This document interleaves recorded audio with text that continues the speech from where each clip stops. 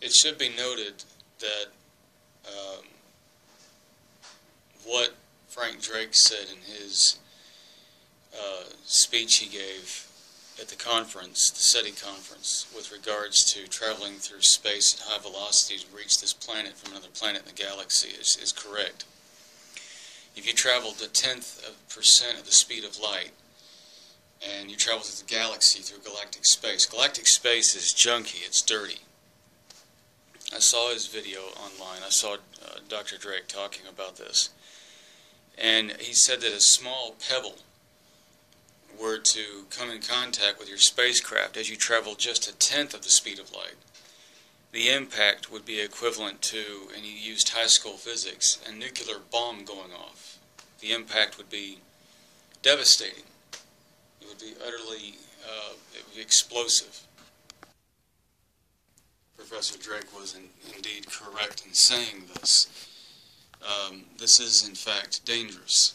Unlike Star Trek, the Next Generation Star Trek, and Star Wars, this idea that we travel through space without being bombarded by particles that would destroy our spacecraft at high velocity is absurd, isn't it? Well, space is junky, and it would be very dangerous to travel through ordinary three-dimensional space to get to this planet from another planet in the galaxy. Therefore, I submit what I have been told. The information I have, and this is coming to you secondhand, of course, is that they didn't come here. If you follow that this planet is currently being visited by extraterrestrial civilizations, then you have to ask yourself, how did they get here without being destroyed? They didn't come here by means of three-dimensional space. They came here by means of another space. You could call it a third space, a space outside the third dimension. Some would call this a hyperspace. Many have theorized hyperspace being the fourth dimension. It is a velocity moving through warp, a wormhole effect, and in that effect you enter into a kind of a subspace envelope which exists outside our normal space-time continuum. By that, they can come here, and in that space there is absolutely nothing. You just see a blue field, an endless blue. It would be just nothing. There'd be a continuous white blue, not a sky, not a base or a bottom of any kind, but it would just be a continuously blue. And they can come here. They can also step through your bedroom walls too. They can move through this, we'll call it a third space. And a third, what it is basically, if you were to align the molecular structure of all the atoms within your wall, you line them up and you open up all the space that's there. Solid matter is mostly comprised of empty space, and it's in the space between spaces is where they're coming through. This is how they get here. Now they can also align the molecular structure of space itself. Space is not empty. If you think that space, right here, I've just moved my hand through, is empty, you're wrong. That's very wrong. That's a perception we have. Space is actually a solid itself, full of a dense atomic structure.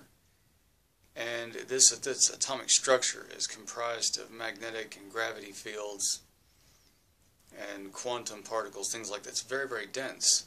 And it's a soup of this. It's constant. It's all around in the universe.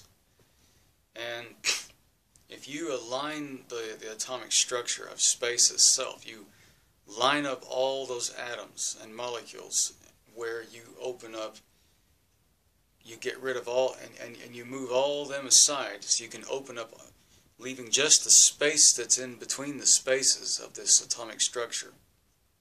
You open a wormhole, a portal into that other third space. And that third space is a dimension that exists between solid matter of our dimension. So it's in a direction I can't point into. It's a dimension I can't point up or down. Well, where is it? They may be coming from another part of the galaxy to this planet, but they can also live and exist and even thrive in that third space. Many abductees who say they've been taken by aliens in their bedrooms at night will tell you. Now, for the moment, I exclude myself from that category just because it gets a little too much for the viewers to sit here and go, what happened to you again? What? So I'm leaving all that out. Just they say that they saw beings in their bedroom at night walk right through a solid wall. The wall it wasn't there, and then they were taken through the wall. The wall was translucent, and they went into it. And they came back out. The beings they woke up and they saw them walk out of the wall and come into their room and get them. They've learned how to align matter in a way to open up the empty spaces between it. So, okay, now you're getting some idea of the kind of technology we're dealing with here, which is advanced. This became a rather confusing point with many in the very, it's a very exclusive little club, the alien abductee communities that are sitting in private, secret Facebook groups sharing these accounts and stories online. Very exclusive little group of people, not little, but there's been much controversy and conjecture over what alien is who and where are they coming from. Well, it's confused them. Are they coming from out there in the galaxy somewhere, or are they in fact coming from somewhere in inner space? We'll call it third space as the inner space, but from another dimension. Well, I don't really know, Jace. What's going on here? Well, what's happening with all that? The answer to the question to both is yes. They're both coming from another planet and through that inner space. In fact, it's that inner space is how they got to this planet to begin with. And they can get you anytime they want. Hence, they could walk right through the walls of the Pentagon and pull out anybody they want out of there. They could go through Fort Knox the same way.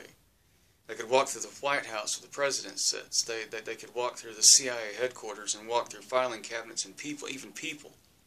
They could walk right out of people. It wouldn't harm them, but they just simply open a portal right out of a solid matter of that person and walk straight out. There's been this ridiculous thinking I've heard some out there say online that, well, we can take them down with radar beams. Well, if you happen to, yeah, I would imagine if their craft come within the vicinity of those beams, yes. But the information sources I have, and I'm not going to ask you to believe where that came from. Sometimes those craft you're seeing in the sky, even though you can video and photograph them, they're not always here in our dimension. Sometimes they're both here and they're there at the same time. So they're in two places at once, just before they transit out of this space dimension to the next third space. So you may be seeing them. You may even see a blip on radar, but then the radar, they seem to disappear. Where they go? I think the appropriate question is where and when did they go? Because they can simply slide from one space to another and end up on this planet and another planet someplace else, where it could be some tropic world of reptilian life running around, and a much different kind of sun setting on those skies in some other world far away. Quite exotic. Thanks for watching.